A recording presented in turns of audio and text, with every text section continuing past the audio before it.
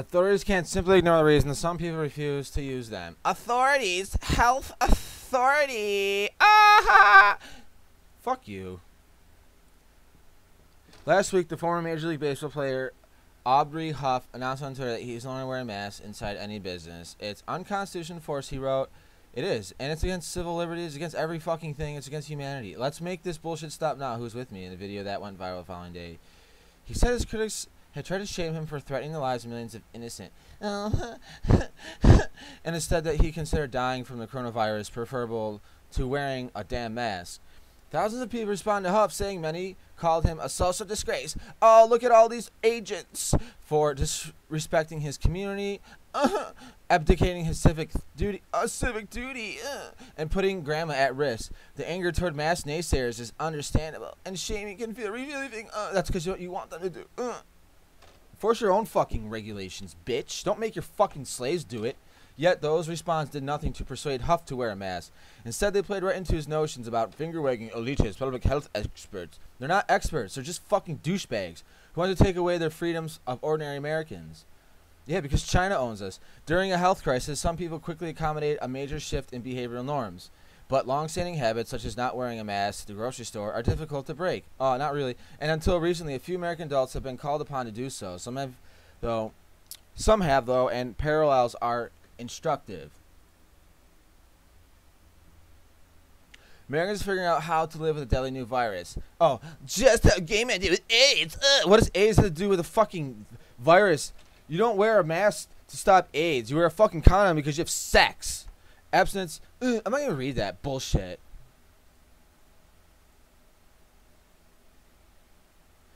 The public health messages around masks during the coronavirus pandemic has been muddled and confusing. The Atlantic. The federal government recommended against face coverings for the public in March, with some public health officials posting that they may even cause more harm than good.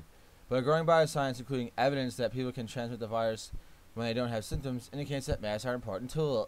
Well, what about your eyes? What about your ears? What about any orifice in your body? What happens when you fucking touch a wall, touch a door, and you take your mask off and you rub your fucking nose? What happens?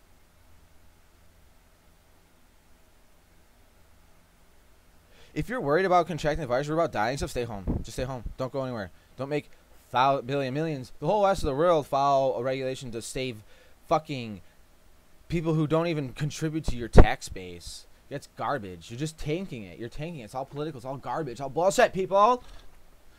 Let's change our currency. We're monarch. Moloch. Money. Fuck me in the ass. For mitigating coronavirus transmissions, especially in combination with physical distancing, hand hygiene.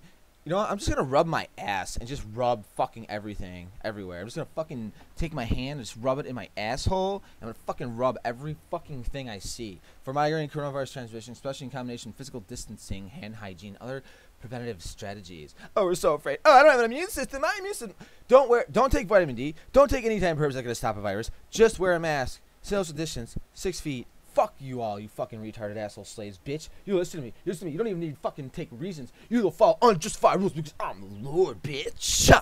For migrating coronavirus transmission, especially no combination of physical distancing, hand hygiene. Indeed, public health concerns may justify mask mandates. No, they don't. No, they don't. What about a fucking plane? You get your air recycled all the time while you're there. A mask ain't gonna do shit, bitch. But mandates have major downsides. Any of ours likely to disproportionately affect communities that are already marginalized, and some Americans, including some elected leaders in states facing serious coronavirus outbreaks. Okay, whatever. Then get it and die. Who cares? Die. Pussy. Believe that requiring people to wear a mask is an infringement on civil liberties. It is. It is.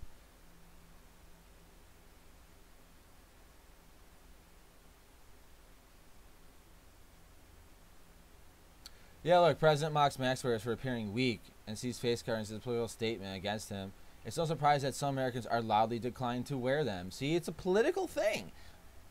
And, oh, I'm Trump. I'm going to play the guy that looks like I'm against it, but I'm really just all a part of it because it's all game. It's all fun and games. Mark reviews are more likely to be politically conservatives and on this trend. See, oh, if you don't wear a mask, it's because you support Trump. You see that? Mask reviews Master fears are more likely to be political conservative. Wow. This is such a garbage article. Like, fucking propaganda crap. The various states where mask mandates are least likely to be adopted. Red states. See, the political thing. See, virus is politics. A virus votes red or blue. As one research team noted, men are especially likely. Men! See? Men! Believing them to be shameful. It is shameful. It's shameful! It is a sign of weakness!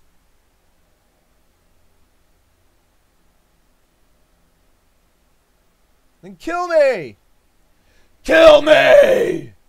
Pussy, you won't!